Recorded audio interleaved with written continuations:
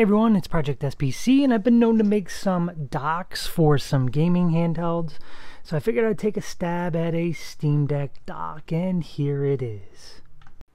Unfortunately, I'm a Q3 member, so you're going to have to look at this render to see how it would look.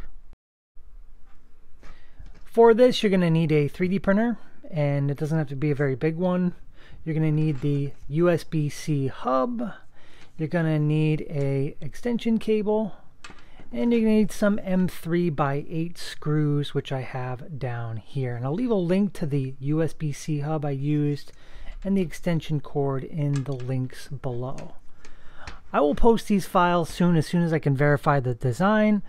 Unfortunately, I'm Q3 for Steam Deck, but I do have a friend who does have a Steam Deck, and I'm going to try and see if I can get him to print this and see how it fits up.